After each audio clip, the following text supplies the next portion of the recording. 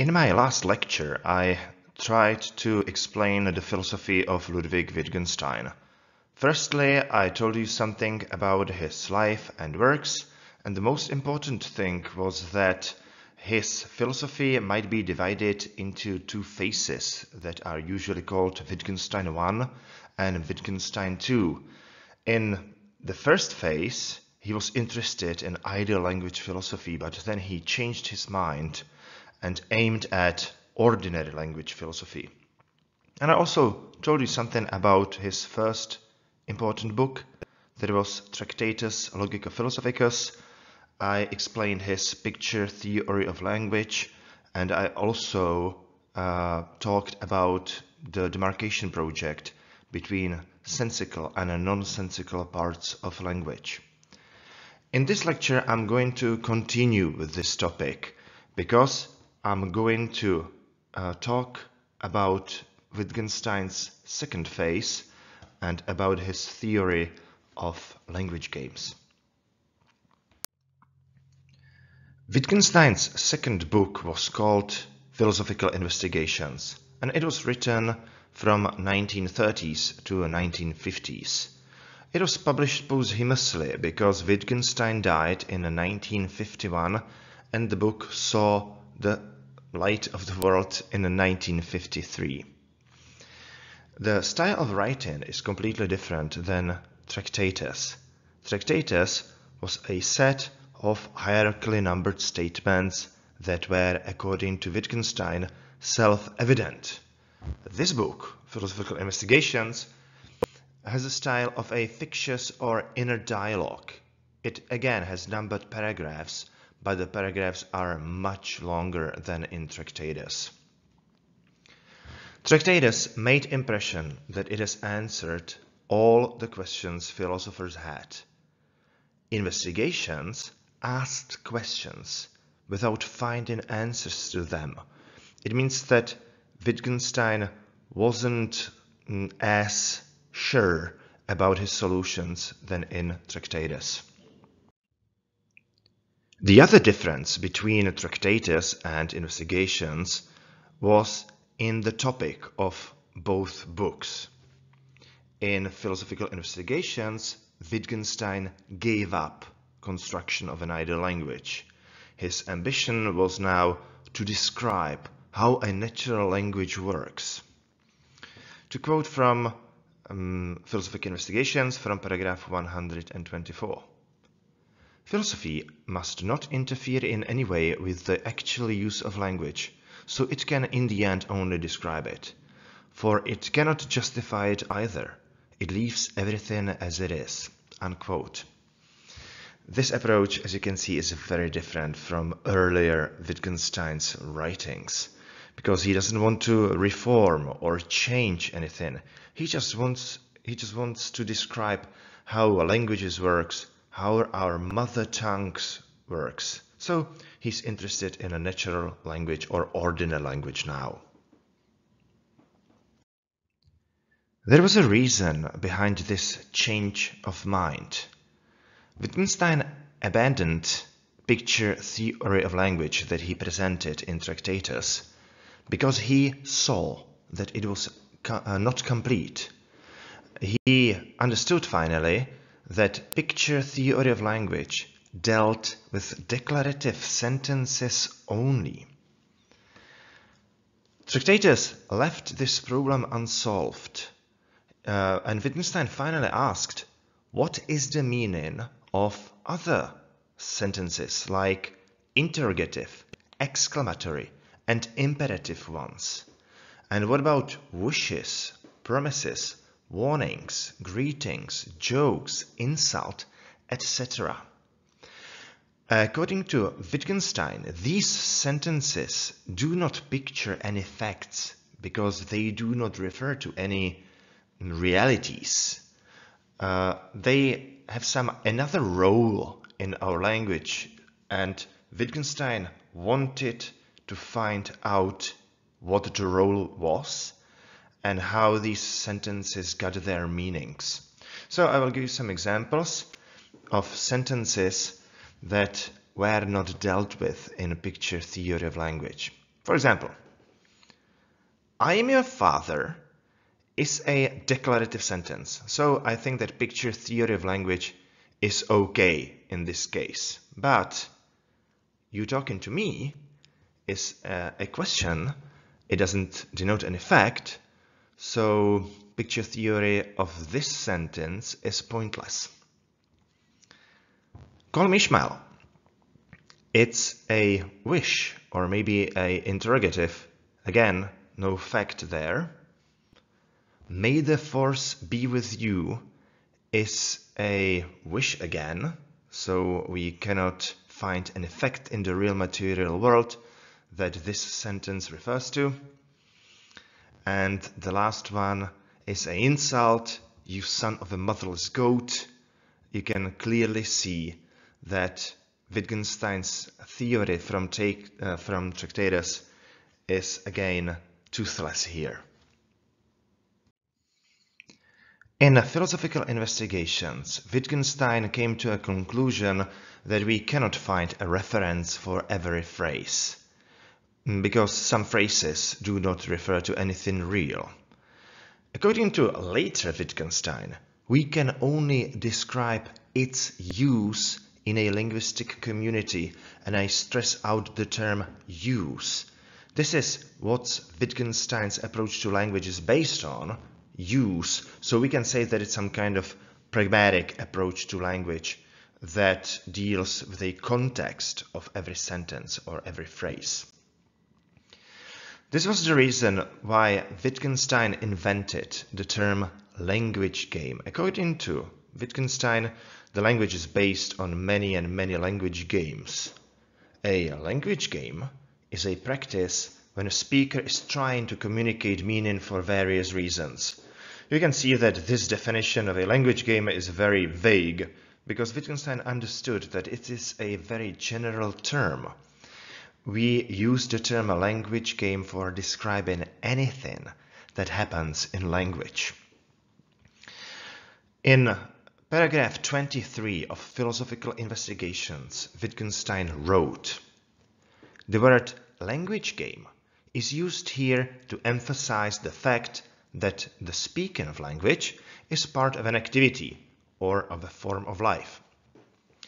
Later, he wanted to give us a more precise definition, and that's why he wrote in paragraph 67, "I can think of no better expression to characterize these similarities than family resemblances. For the various resemblances between members of a family, build, features, color of eyes, gait, temperament, and so on and so forth, overlap and crisscross in the same way, and I shall say games for a family." To understand Wittgenstein's concept of family resemblance, you can have a look at this picture that is from the time when Wittgenstein lived, and there is some unknown family. You can clearly see at this picture that the members of this family are not the same. There are huge differences in their body build and in their faces. But you can also see that there might be some small resemblances between two of these members. So you can say that father has the same eyes as his son in the middle of the picture, or that mother has the same chin as a young girl in the lower part of this photograph, and so on and so on. And this is, according to Wittgenstein, the only thing we can do with any varied group of members of family or language, because there is nothing common for all of these cases. There are just smaller resemblances among smaller sets of its members. To give you an idea of what Wittgenstein meant when he was talking about language games, let me read you this short sample. And this is a list of various language games that exist in natural languages. Giving orders and acting on them. describing an object by its appearance or by its measurements, constructing an object from a description, for example a drawing, reporting an event, speculating about the event, forming and testing a hypothesis, presenting the results of an experiment in tables and diagrams, making up a story and reading one, acting in a play, singing rounds, guessing riddles, cracking a joke, telling one, solving a problem in applied arithmetic, translating from one language into another, requesting, thanking, cursing, greeting, praying, and so on and so on. The list could go ad infinitum. The point is that if all of these cases are really language games, our theory of language must be a very general one to explain how all these instances work and how can actors and users of natural languages use them. When Wittgenstein was trying to explain how language works, he usually used the term rule following. That's because, according to Wittgenstein, using a language is like playing a game, for example, chess. In the beginning, you give meaning to pieces of the game. For example, you say, this is the king, this is the knight, this is the rook, this is the pawn, and so on. And then you have to follow the rules to play successfully. You can understand that this is just a metaphor of how language works according to Wittgenstein, because in the beginning we have to give meanings to our words, to those sounds we use, and then we have to follow the rules of grammar to play successfully, which means to communicate in a successful way. So, the point of Wittgenstein's theory of language in his philosophical investigation is that language does not picture the world. It is just a set of all possible language games we play during our lives. From all of this results a very important finding according to Wittgenstein, which deals about the possibility of private language. According to Wittgenstein, rules of any language must be public by definition. It means that there cannot be anything like private language. There cannot be a language that is used just by one person, because its rules wouldn't be public. No one would understand what this language means, and the aim of any language is to communicate meaning. The impossibility of private language had again some important consequences, because later philosophers and psychologists talked about the impossibility of a language of thought, or so-called mentalese. This is some kind of language our ideas are formed in, and that has nothing to do with that public language we learn when we are small kids.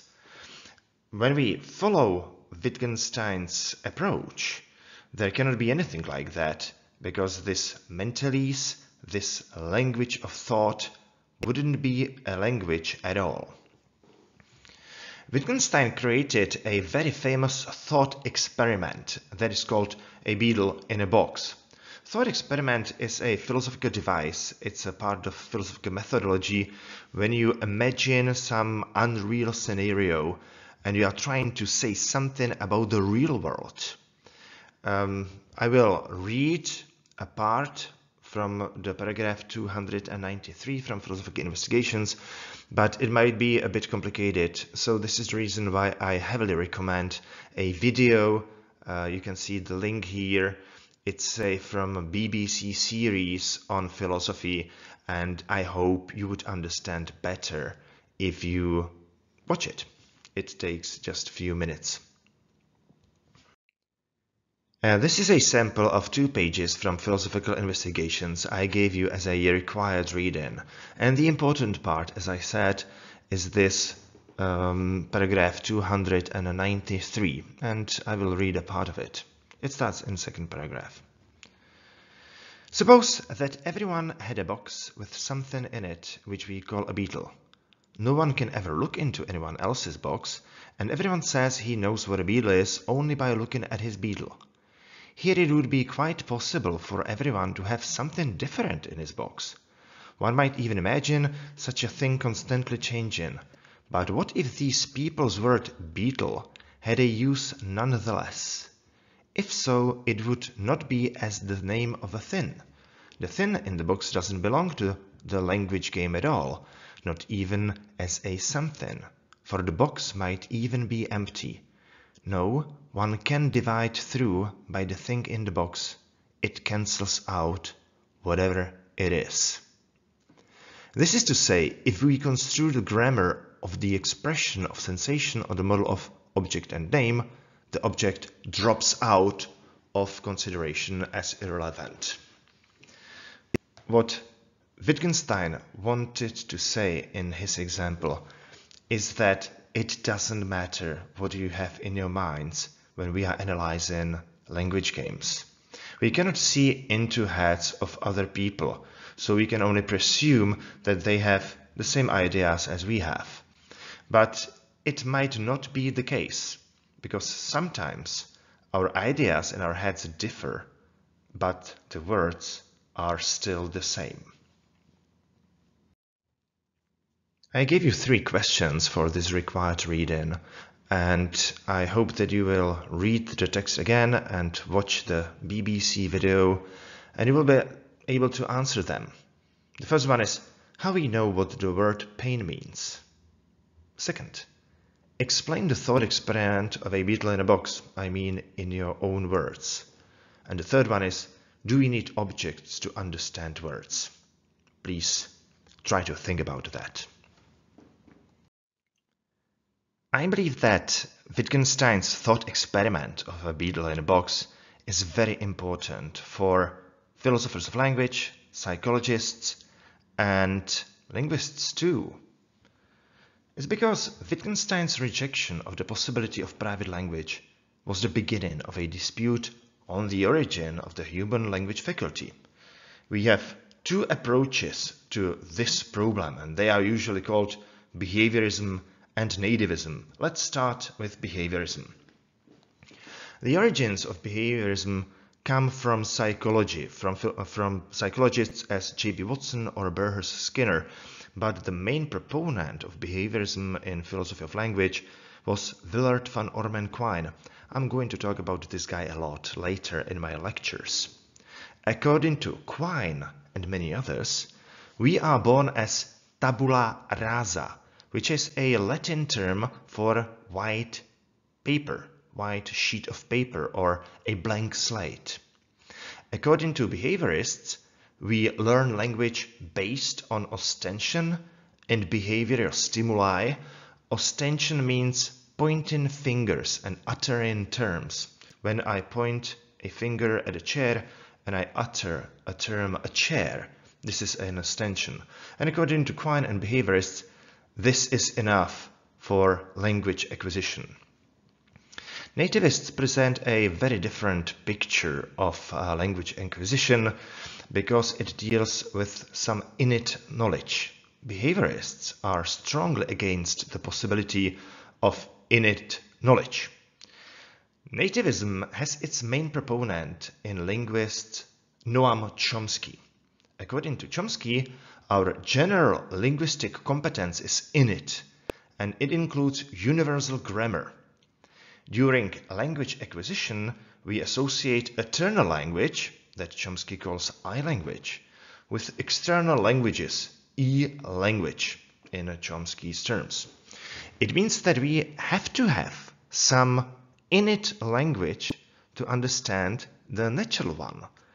And without some innate stuff we have in our minds when we are born, that was hardwired, probably by evolution, in our minds, we wouldn't be able to be linguistic beings. I think that this dispute is still very hot in linguistics, and we are going to discuss it, I hope, in our online meeting, and definitely I'm going to talk about it in my later lectures.